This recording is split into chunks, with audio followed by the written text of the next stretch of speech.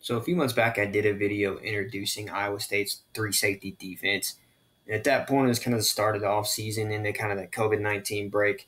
And so I wanted to look at it from an X's and O standpoint, gain a little bit more knowledge for myself. Wasn't familiar with that type of defense other than watching it on Saturdays. And at that point, I was really more interested in some of the stunts and the blitzes and some of the pressure packages that they use, how they roll to different coverages. And so that was my mindset at the time. But I had a great comment on that video asking about more run fits and alignment stuff to more run traditional formations. And so that's what we're going to look at today. We're going to look at this Oklahoma against Iowa State game from last year. And I know Oklahoma isn't a true power run. They're very much a spread you out, get guys into space. But we are going to look at more of their spread run formation. So your 20 personnels, your 11 personnels, your 21 personnels, and even some 30 personnel when we talk about bringing guys into the box with motion. So we're going to look at about 10 plays and kind of want to give you the positives and the negatives on what I see with the three safety defense when it comes to run fits. So let's get started. Here's the first play. This is first and goal from the 8-yard. It's 11 personnel, so you have Yo twins strong with the twins into the boundary. We get an X-jet motion from up top, and essentially this is power read. And he gets a pull read because obviously the DN takes the jet motion. It's a big enough crease where he gets in. This is obviously not a good play for the defense, but kind of brings into some things that I want to talk about with run fits that I see from the three safety defense. First thing to notice, too, is that Iowa State came out, and they did this early on, and I think because they wanted to kind of tighten up the edges, keep that mobile quarterback inside the pocket, don't let him break. But they came out in more of the traditional 50 look, so they're fives on both sides instead of their four eyes. And then I know we're condensed down a little bit by the field position, but the backers are tight. You see a little bit of that later on, too, and I think that can screw up some angles to in pursuit. But you get into this argument of do we spill or do we box? And I'm from the philosophy of we want to spill everything. And the reason why is because for us, we put our best kids at safety and outside backer. And so with speed on the outside, I want to push everything to the edges and let those guys chase it down. And I would think you want to do the same thing here with this defense because your stud guys is probably your joker safety and then your down safety because those are the guys that are probably going to fit more often than not.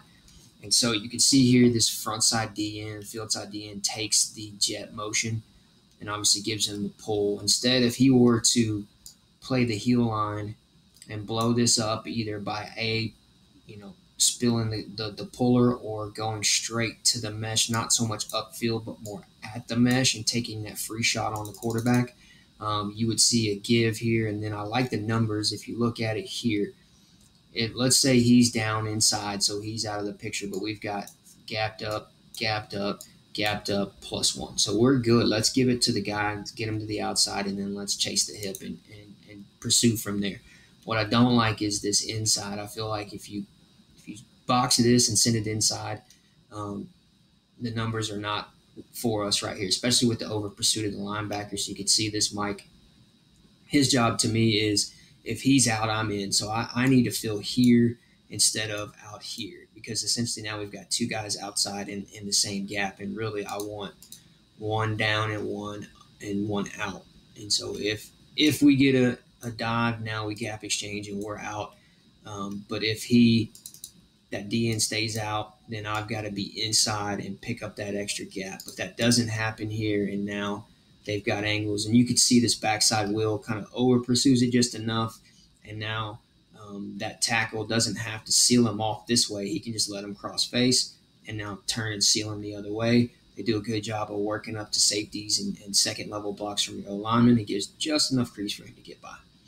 So one of the negative things that I'd see from this defense, I feel like you've got to, if you're going to play this tight defense, you need to really play the tight, squeeze up the inside gaps, spill everything, bounce to the side, and let's go pursue it down with your speed. One more time here, and gets upfield. There's your crease. It's just enough for a mobile quarterback to get through. Here's the second play. This is, I think, the next series, middle of the field. I believe it's first down, 1st and 10. And it's a two-back set, so gun split with the twins into the boundary. You can see the Sam has to come out. I'm not sure why they like that outside leverage there. I would much rather play him inside leverage and allow that safety to come over the top a little bit there. One of the things that interests me is the alignment to this two back set. I'm not fond of, just because, especially when it's into the fibbed or formation into the boundary, I feel like you're a little bit weak pre alignment right here. So most OCs are going to look up and see 5-man box. Well, we know obviously we can add quickly and get that number up. But with this weak edge, they're obviously going to attack it. So you're going to see kind of basically a dart lead play right here, since it turns into ISO. And so we've got to have two guys at the point of attack to take on that ISO here and here. And obviously the bigger issue is you've got two guys in a gap with this field side DN peeking in the B gap. Now the linebacker's committed, and now we've got to be able to replace it here. The Joker safety, to me, I'd rather have him at about 8 yards, playing it like kind of a quarter safety where he's flat-footed.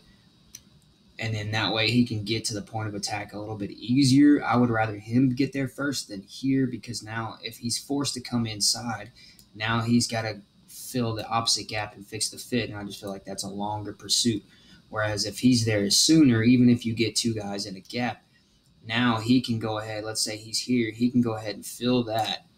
Ball's got to bounce now, and now the pursuit angle is a little bit better from that secondary safety. So would like to see the alignment. If you are going to give up this edge, that Joker safety be a little bit more at 8 yards, give or take, and can get to that edge a little bit faster than he can, because otherwise you're just making his pursuit angle even longer if he's getting there first. So just like I said, even if you run some type of blitz pressure where you're taking that will out of the fit right away, and even if you play him inside like that, now you still got to get outside. And then when they're adding guys at the point of attack, it's just an ISO, so you got to get two guys to the ISO. Let's look at it one more time, and then we'll look at it from the butt shot. Two guys in the same gap, late to the ISO, and then obviously he's going to get easy yards off of that. So to me, that should have been, if nothing else, it should have been 1-2 yards gained instead of an easy first down. Look at it from the butt shot. So they're still in their traditional 50 look outside. And sometimes they play these guys in what's called heavy technique. So if they do get a base, they can go ahead and come under. If they get pass set, they can stay outside. If it's a down block, they can go ahead and down block. They can go ahead and squeeze it, and we can exchange it. But I just feel like, again, the backers are really, really tight right here. I don't know if that was a game time decision, but so tight that once you commit to a gap, you're pretty much stuck in it. You can't play a secondary gap, which is kind of crucial for a 3-down team, is to be able to play primary to secondary gap.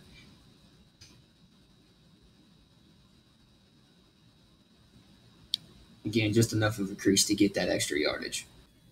So this next play is a 1st and 10, middle of the field. Again, a Yo Twins formation, but now the back is not to the strength, it's to the passing strength into the boundary. We're going to get an outside zone here, but watch this down safety here do a great job of filling quick. Plays it flat-footed. There's no release. It's just downhill now. It definitely helps, because with this Yo, to me, I don't quite understand why we're soft on this edge, unless they're trying to give the appearance of that and then fit it quick, because I'd rather have my guy here at about 8 yards and can get to this now, because if we add to this side, I need to be able to gap up, gap up, gap up, and now I need a guy inside of here and outside of here. So just kind of something that confuses me, and you can tell I'm a D-line linebacker guy. I'm looking at gaps all the time. And so that's just something that I would be wary of running this 3-safety defense, is knowing where we're deficient in, being able to fill gaps if they add guys to the point of attack. But this is a great example of that can be fixed when you have a great safety that's triggering fast. They're still in their 50 look, staying outside shade. Again, the backers are tight. Kind of limits them to, and me, it just limits them to the A and the B gap as far as I'm concerned. If they're not able to scrape very over the top very well, especially if you've got guys that can arc release and seal them out. So they're pretty much just there, get the ball, bounce it to the outside, let these guys let these guys get on the hip and get to the ball quick.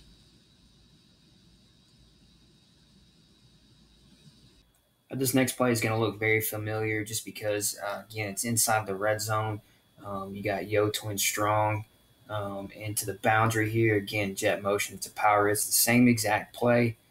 The only difference is Iowa State handles this a little bit better, mainly because I think instead of arcing this guy, they're going to go ahead and down him, and that allows this natural inside, outside, gives it a better look. They kind of spill it. Great play from this backside D end and nose. And really, this is a give read, and he decides to keep it, probably just because he had success with it last time.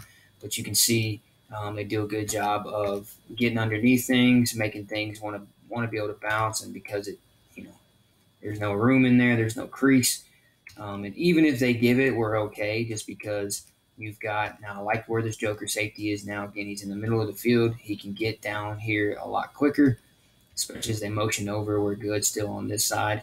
Now you can see that underneath, over the top, outside, +1, so it's one-on-one with the ball carrier. Is still good on the play side. Let's look at it from the butt shot. Here comes the motion. Nose does a great job splitting the double team.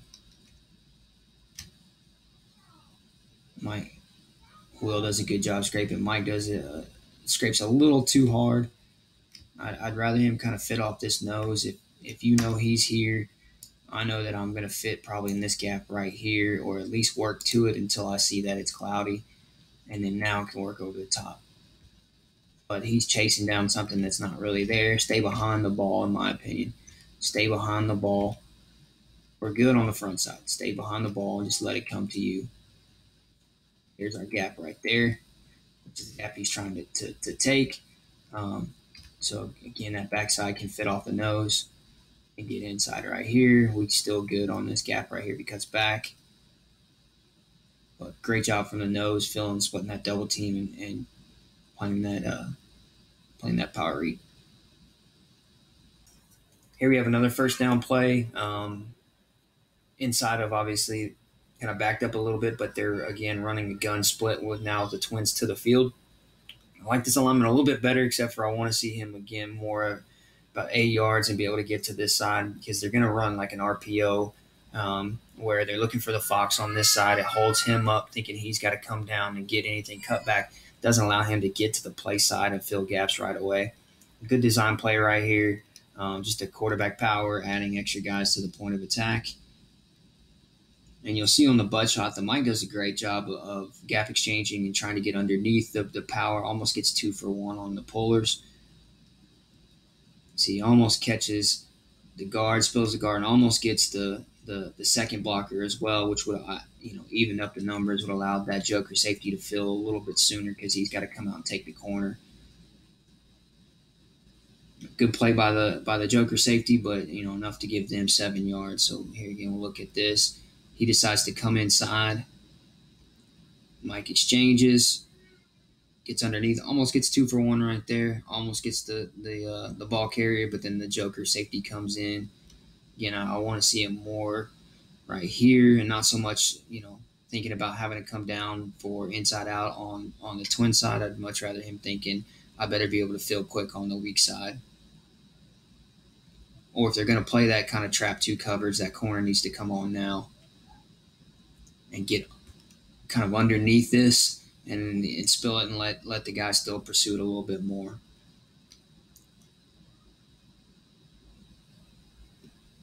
Here's a little bit more of a run-heavy formation. 21 personnel, so you've got Nub Twins gun split.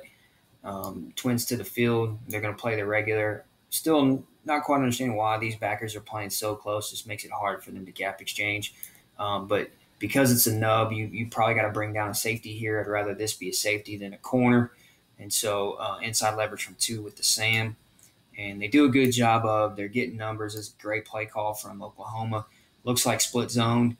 And then you have the quarterback pulling, and now he's got extra blockers. I like how that pull, once he knows he doesn't have the ball, step in and now turn into a blocker. It's just a great play design. I like that a lot.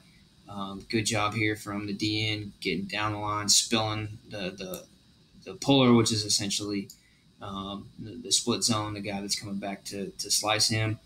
Gets underneath it.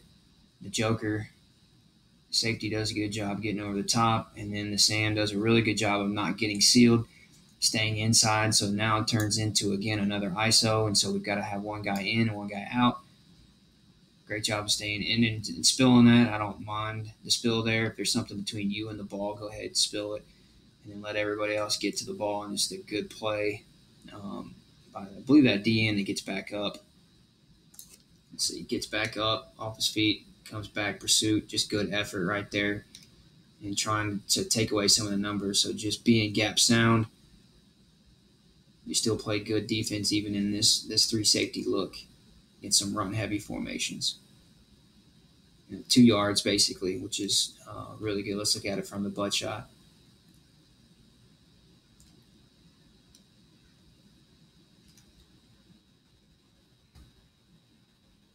Split zone. Backers fill. Gets underneath. Spill that. Good pursuit by the boundary. That's just good defense, good effort right there.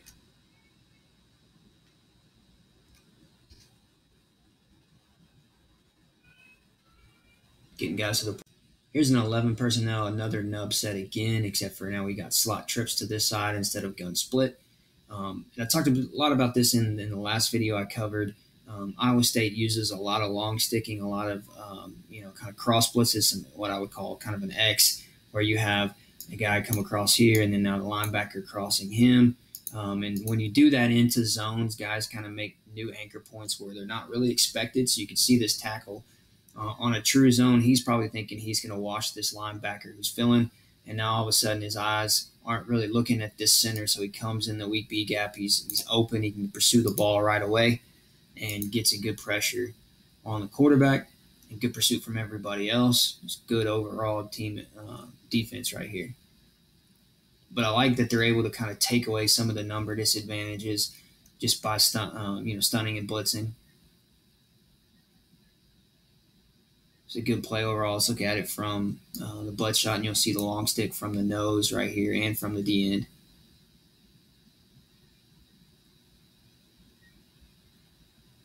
It's good pursuit from everyone. Here we see a long third and extra long. I think it's 3rd and 19 right here. Gun split with twins into the boundary. You're going to see a dog from the sand plus a lightning blitz late from the safety. They're kind of playing almost like a two-man with these, safeties. But now because you overcommit, now you're pulling him out and you're losing numbers to the edge, especially when you're backing him out and not necessarily getting him in the fits right away. And it kind of gets you in trouble if you have a run to that side, especially a gap scheme where they're adding those extra gaps. So you can see here that now the running back's just going to follow.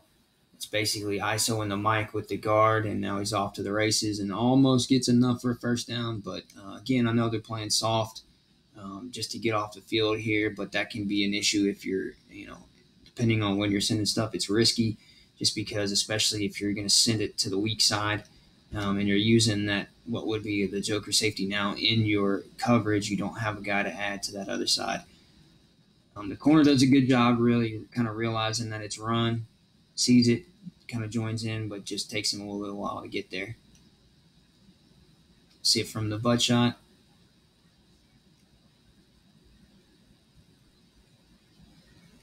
The biggest thing I would say is just kind of a little bit passive from that linebacker. I think he's thinking the ball's going to bounce outside, which instead he should just know, hey, I'm going to fill. Go ahead and fill that. Let's blow it up now. If you wait on it, you're going to get kicked out, and you're not going to make a play. So just being aggressive there would have probably helped this play. All right, and this last play here, again, is a nub set with pistol looks. You got your slot trips up top to the field. And, again, they're playing that safety down against the nub, and that kind of frees the corner to play back a little bit. Here's your joker safety. I like he's a little bit tighter. He's going to do a great job of filling his backside. One thing that I've noticed, and this is kind of more coming from that Dave Aranda philosophy on how you play your linebackers, and that is when you're playing a two-gap system, you want them not to pursue right away and give up some cutback stuff because you're playing secondary gaps. You want them really to stack depending on the flow, stack, hold, and now we can either play front side or if we can play our secondary by just falling back into that secondary gap. So here's an example of that. The linebacker does make up for it. You're going to get a counter trade from Oklahoma here. So linebacker or running back sees that there's the backside. So again, if we over pursue, we're going to make his decision easy. We want to make his decision hard and push him to the gap we want him in. Where really we want him to go outside, because now we've spilled. Here's our +1. We'll get him right here. Instead, we're giving up that cutback lane, and even though he makes a good play here, we're putting it on this safety to fill that back gap. So if they were to, on the snap, stack, hold right there, and then fall back into their secondary gap. Instead of getting too far over the top, now you're in front of the ball. This is the linebacker coach and me talking here.